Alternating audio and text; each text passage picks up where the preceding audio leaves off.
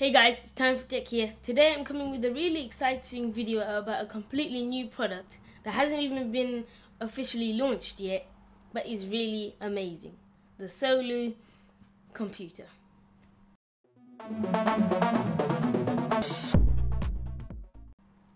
So there have been several mini PCs around, but none as ambitious as this Solu.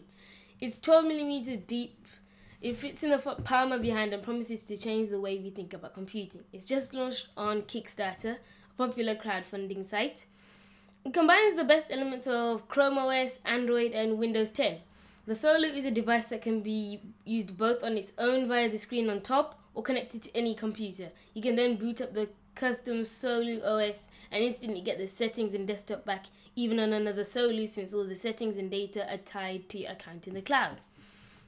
If the tiny team of 12 Finnish developers manage to hit its €200,000 target, the startup will ship the first devices May next year, and each Solu is made from a wooden frame and packs in a 2.3 GHz processor, 32 GB of local storage, supplemented by much more in the cloud, Wi-Fi, and even support for Android apps.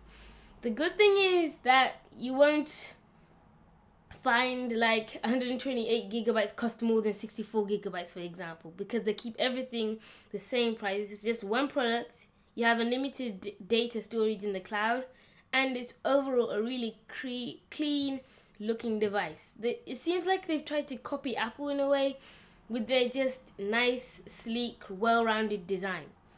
It will cost £331, and if you pledge on Kickstarter, £256, so it will be cheaper. Charge is a monthly subscription cost to provide all the cloud storage and back up all your data.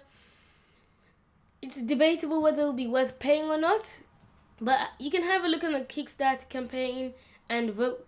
Just if you really want this product to be seen, you can pay, and then hopefully they'll get their money paid. So it is quite a new, interesting device. We'll just have to find out whether it is worth the hype or not. If it is, it'll be really exciting to see the product actually working in the real world. There's also a video about it made by the actual developers, which I'll leave in the description down below. And if you like the video, please leave a like and subscribe.